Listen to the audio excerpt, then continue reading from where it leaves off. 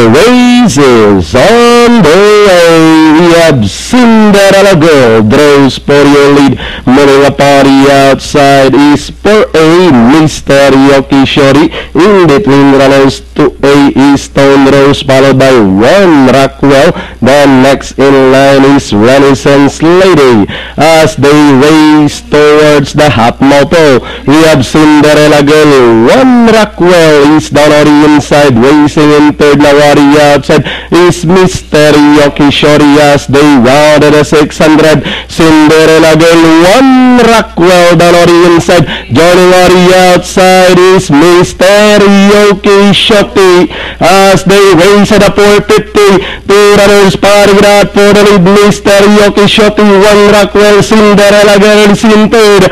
And in third home stretch, Mr. YOKISHOTI leading the field when 1 Rockwell down on the inside, back up, moving up Cinderella Girl.